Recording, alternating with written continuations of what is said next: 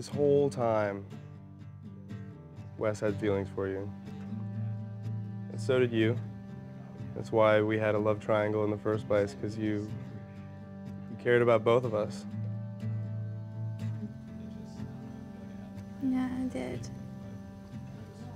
I do. Still. Yeah, I do too. I mean, obviously my feelings for you are still a lot stronger than my feelings for Wes. But we had that, initial connection. It was weird. It's just hard knowing that you guys were a match the whole time. But all the good things that we had, everything that we shared, and that was real. And you can't regret that. I wouldn't take back anything. Maybe the fights. I guess I just feel kind of guilty. Because towards, even when you and Wes were matching up, and we were getting more and more matches, I had a feeling you guys were a match. Yeah. But it's like, it was hard to take a step back, and even knowing that, because I felt so much for you. I never realized how much you felt, though, I guess I didn't either until it was confirmed that you're not mine. I can't see my heart shifting that fast to someone else after feeling like that towards you. After you're going through basically a whole relationship.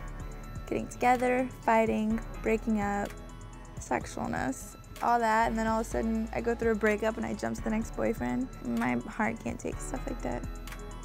You've changed my standards of what I'm looking for because you're a diamond in the rough as a man, and I want someone that has a lot of the qualities that you possess.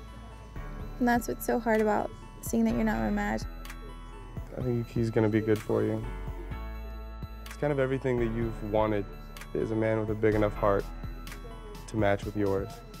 You got a lot of love to give, and you deserve somebody who's gonna give it back. And even though that guy's not me, it was for a little bit. Well, how do we know we won't leave here and talk again, though?